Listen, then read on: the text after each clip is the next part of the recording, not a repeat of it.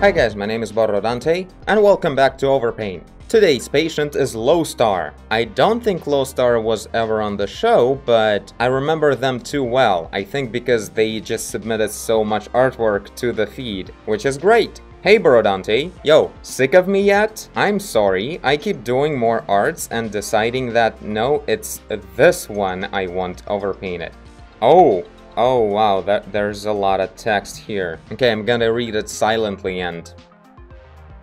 Oh, that never-ending story. I see. Yeah, I don't even think I ever saw the movie or whatever, maybe it's bigger than just a movie, but never saw like the whole thing. These are the characters. I see. Some sad stuff went down during that story. Yeah, I was so little, I just watched some scenes. I remember the flying talking dog, it was very trippy. Other than that, I don't know anything, so there's this hill in the back that is Rolla. I don't know any of that. But the scene just speaks for itself. I mean, the drama is quite on the nose, and you don't really have to know the franchise, so that's pretty awesome. So also a character named Gmork attacks shortly after the scene. Why not paint him within the shadows of a hollow fallen tree? So there's the guy. Maybe a panther of sorts. So, pretty much most of the message is Lowstar asking for advice about how to deal with the situation when you're an artist who tries to get more popular, get more followers, but just has no feedback. And here, I don't want my passion to turn into some numbers game either. How do you balance it? What insight could you offer? What is the most satisfying method to roast a person asking for a free art commission and admonish you when politely decline? Postscriptum, shameless self-promo. Follow me on Instagram, Twitter, and Twitch, Art of Lowstar. Alright, so... on your question, really it's hard to tell, like if you struggle with this, with the fact that you don't have enough followers or whatever, then you will keep struggling, like there's nothing I can say that will fix that. I think it's just a huge problem of the situation in which artists are these days. Like on one hand, social network gives you access to the public and you can easily promote your own artwork, but really, if everyone has the promotion tools, no one has the promotion tools because it's just too many of us and no one is visible really. It's really hard to get yourself some popularity when there are millions just like you out there. So really you have a couple of options. Number one is the one that has probably already been tried, but it just doesn't work with your psychology or whatever. It's don't bother with the numbers and try to impress yourself. Do better than you did yesterday and just concentrate on that. Keep in mind that there are just so many people and unless you're like amazing, no one will see you anyway.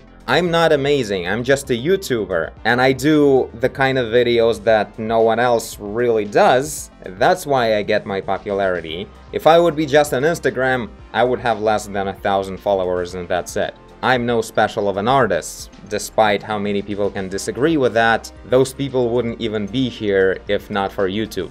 So unless you're like super amazing, not just in the skill level with understanding of lighting or something, but with just ability to create something beautiful on this scale, you know, something that I'm really trying to push lately with my artwork, trying to solve the abstraction on this scale.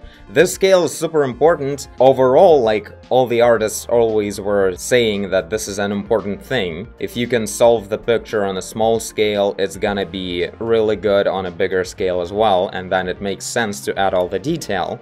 Today, it has even more sense to follow that rule, because your artwork will always first be seen in a thumbnail like this, wherever you post it. People will have to click on the thumbnail to see your artwork. If it's not impressive like this, I guess in this episode we could actually concentrate our efforts on making the thumbnail picture much more attractive, something that would make people click. And this is like such a golden rule that on one hand, you're really trying to improve your social network game, but at the same time, this is a direct and perfect and no compromise direction to actually improve your skill as an artist. This is a very good coincidence that artists today need to work on their thumbnails. This is so important and kind of fortunate if you know about it. So that's super important. And yeah, we'll do this. I think we'll concentrate on the thumbnailing of this picture. But another thing I'm gonna mention, another tool to make your artwork more popular on networks is, if not for the beauty part, then more of the meme value in a way. More trendy and ironic, fun kind of content. Much simpler maybe. You know, webcomic artists, they don't need to draw well at all. Yet their pieces are way more popular than most of ours. So you can kind of balance that out, find the perfect kind of thing. Look at your artwork with the eyes of someone else, just browsing through millions of these amazing pictures. Why would they stick with yours? Why would they click on your thumbnail at all? What exactly is the value there? You know, like, they're not in a gallery. They're at home, maybe on the toilet. They just want to have fun, so deliver that. Even maybe just for a while, to bump up the numbers or something. So yeah, pretty much what I'm saying, look through the eyes of the viewer that is gonna find your artwork on the social network. How will they really do it? How you find new artwork on that same social network? Say Instagram. How do you find new people? Very rarely you would just stumble upon an artwork, because all you see in your feed on Instagram is your own subscriptions, the people that you follow. How do you meet a new person? Think about that and try to catch their attention through those channels. As far as I know, the best way to increase your numbers on Instagram is to like other people's artwork. That's the best way to show them that you exist on the network at all. Otherwise, how will they ever find you?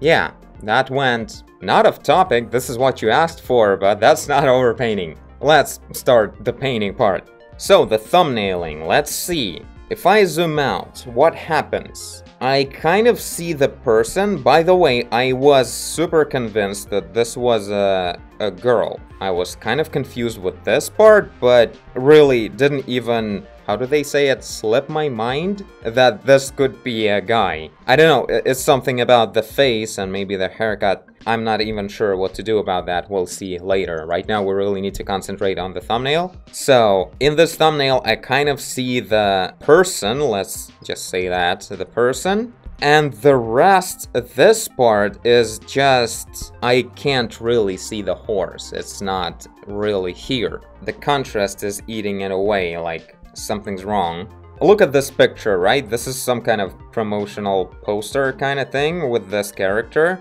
The white horse is on a darker background, that's why we can see it so well. And the guy is white, so that works out. Let's look up the actual place, Swamp of Sadness. There we go, you see, like, let's look at the horse. The horse is white, while the swamp is black. There we go, that's our solution. We need to highlight the horse so it would be visible. The horse is much whiter and the swamp is much darker. And in here, both of them are just like middle violet-ish gray. And that's working against us. We kind of lose the horse. So let's find the horse. Oh man, this is so sad. I know what Nadia and I are watching today. So yeah, let's do that. Let's drop some new colors. It will probably mess up everything about the details, but we have to do this.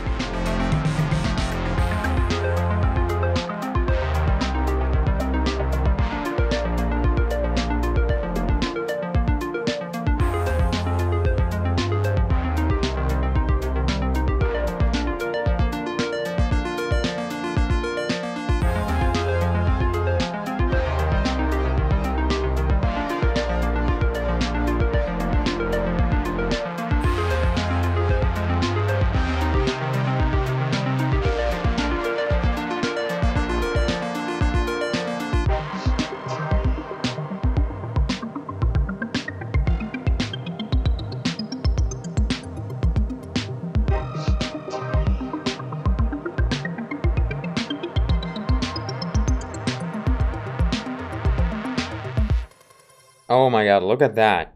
Just the whiteness of the horse already looks pretty, even though I didn't really add any details. It's just so beautifully white. That's racist. But yeah, like, look at the pictures from the movie, right? The horse is incredibly white. In many shots right here, it's like blown out in the upper area because that's how white it is. It's actually white. So why not make the same thing with our artwork right here? This is like the beautiful part of this shot in the movie, that the swamp is so black and the horse is so white, and like blackness is taking over the whiteness. This is the aesthetic part that makes this shot so striking. If this would be a brown horse, wouldn't care much, but this is... Okay, I'm really saying things that may be interpreted very wrong. I mean just the colors, aesthetically in the shot, they work like that. Contrast attracts more. Brown lives matter. He's Ukrainian, he doesn't know better. If it would be a brown horse, it would work better with the white swamp, maybe. I should stop.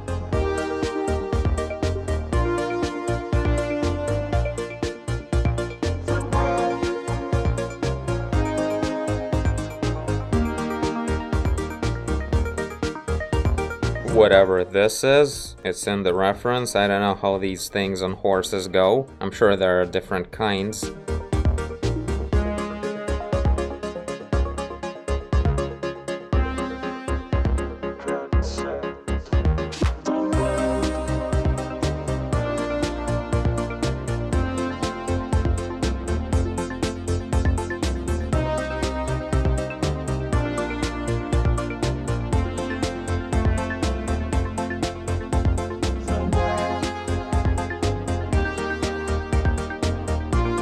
Alright, something like that. By the way, with the horse white like that, we can actually make the background bright again. Look, I literally inverted the image. It was darker than the background, now it's brighter than the background. This horse is definitely here, and it's so gloriously white in this dramatic scene.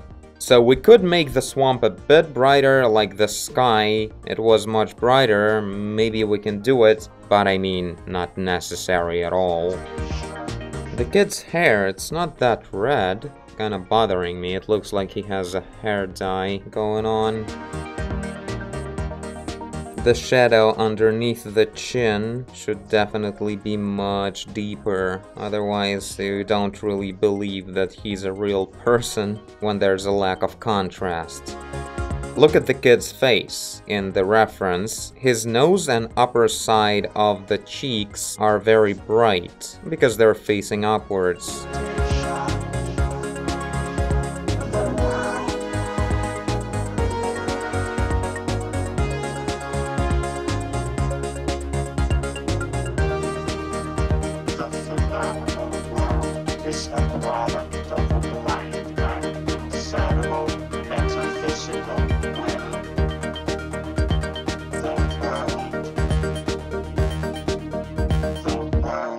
There we go, having some legit feeling of reflection. Added reflection here because the horse is going like this. I'm mirroring that here. Reflecting the sky, it's always brighter. Even though the horse is white, the sky out there where we're not looking, it's even brighter somewhere out there. Even in here, like, comparing to the shadow part, it's way brighter.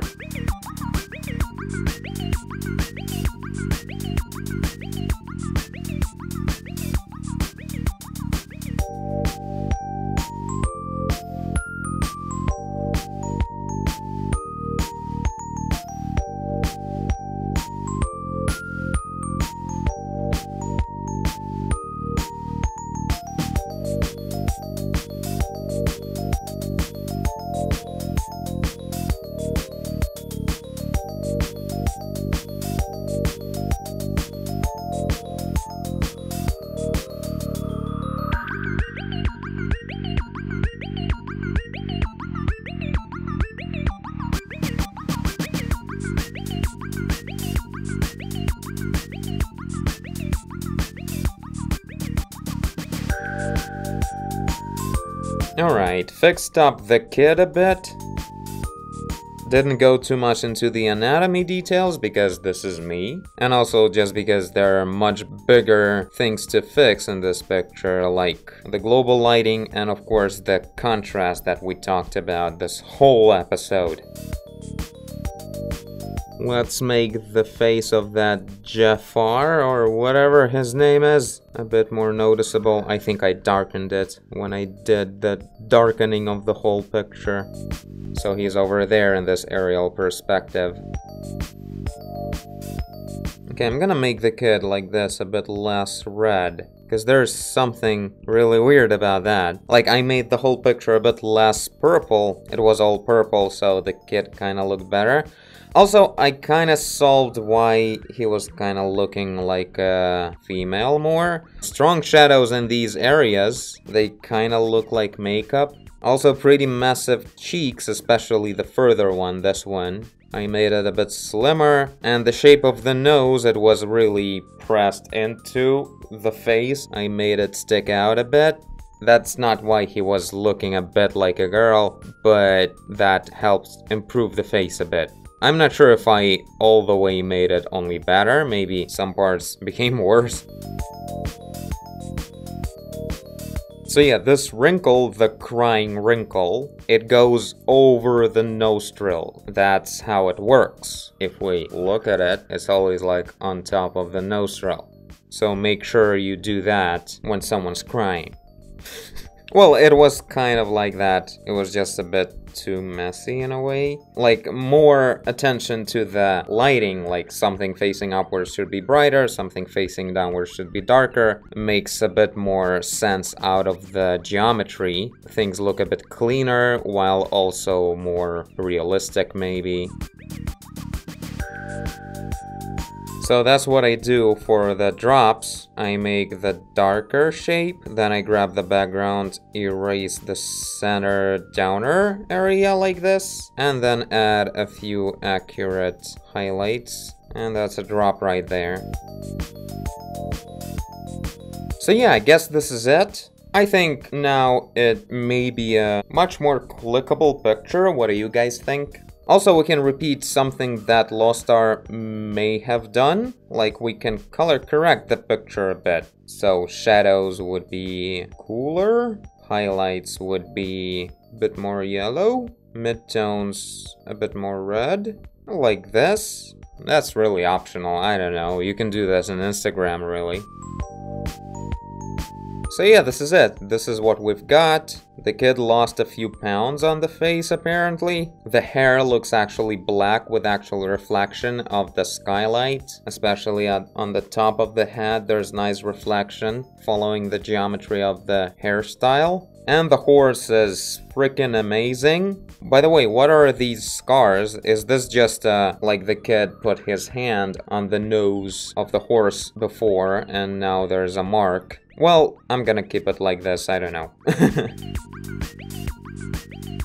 So yeah, this is it. Thank you, Lostar, for your submission. This was a lot of fun, an interesting scene to paint over, to fix the global look of the picture was interesting. Wish you all the luck with your social network adventures. Make sure to pay attention to the way the picture looks like when you zoom out a lot. If things look the way they are actually supposed to look like. And yeah, look for a good contrast, nice colors, nice ambience.